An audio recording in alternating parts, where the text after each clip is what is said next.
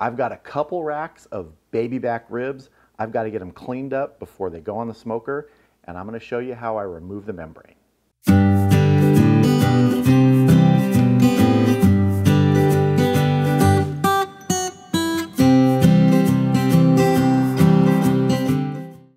Now, if you've never removed the membrane from any sort of pork ribs, baby back, St. Louis cut, full spare ribs, it's really not that hard. And the reasons to do it are to allow better smoke penetration, better penetration of the rub, because that back side of the rib with that membrane on, it's a barrier. Things don't get through it.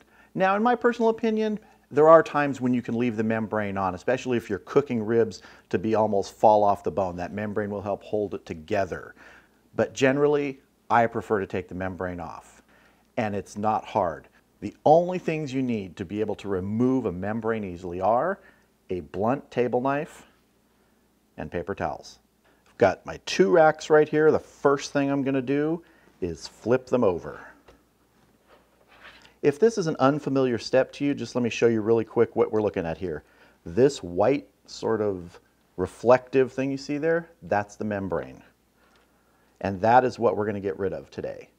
So the first thing you want to do is you want to pick a spot along the ribs, and I like to start maybe 3 bones down in. And what you're going to do is you're going to find one of the bones and you're going to slide your knife underneath. So once your knife is underneath, what you're going to do is you're going to gently lift. On occasion, you may not even need the paper towels. You may be able to grip this and pull the membrane off in one fell swoop with no paper towels. But I'm going to use them just to show you how they come in handy. So now we get our fingers under here. And this works best with ribs that are thawed. You can see we have our membrane here, and it's pretty slippery. I mean, it's not easy to get a grip on. But with that paper towel, it's much easier. So we're just going to grip this with some paper towel, and we are going to pull. As you can see, that membrane came off all in one piece. We've just got a little bit more of it down here to clean up. Now, it doesn't always come off that easy, but if you get a good start here, and I like to start like 3 ribs in, peel it up from the end, get a good grip on that amount, pull it this way. Let's get this last little bit off of here. Same principle. If you can't get a good grip on it, find the nearest bone, get under it, lift it up, take a paper towel, and pull. And once you get the membrane off, any of these extra little pieces and the fat that might be stuck here that you want to get rid of, any of the excess, all you need is a knife just to get in there and trim those pieces up so you have a nice looking rack of ribs. So let's do this one now. Let's switch places, get this guy in, and I'm going to do the same thing. Coming about 3 or 4 ribs from the end. I'm going to come right in under the membrane. And they're not all as easy as that first one. Sometimes they break. This spot on this rack of ribs is a little wider, so getting the knife all the way through isn't always easy, so you may not be able to do that. So now I'm going to get my hands under there. See, this one's ripping in 2 spots, so we're going to have to go 2 different directions. Doesn't always work perfectly the first time. But let's make sure we separate all of that membrane all the way across the bone. And now we're just going to start grabbing it and pulling.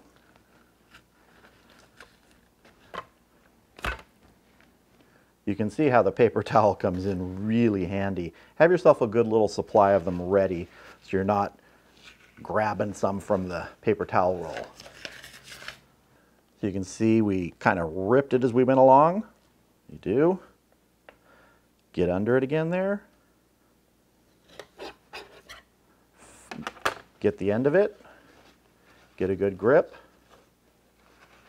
And pull. There we go. We're ready just to clean up any other little bits of stuff that are left on here.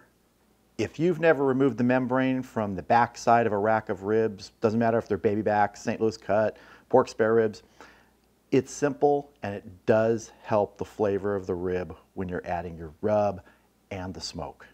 That took all of about 3 minutes, the actual process to get that off, not counting all the filming and everything. It's not that big a chore. I hope you enjoyed this video and you found it helpful, and if you did, please give it a like. It sure does help. And if you're interested in any of the things that I used in this video, I'll put links down in the description below, and that way you can check them out yourself. If you haven't subscribed to my channel yet, please consider doing so. And if you do, make sure you click that bell. That way you'll get a notification anytime I put out a new video. Thank you all for watching. I got some ribs to cook. Hope you have a great day. I'll see you again soon.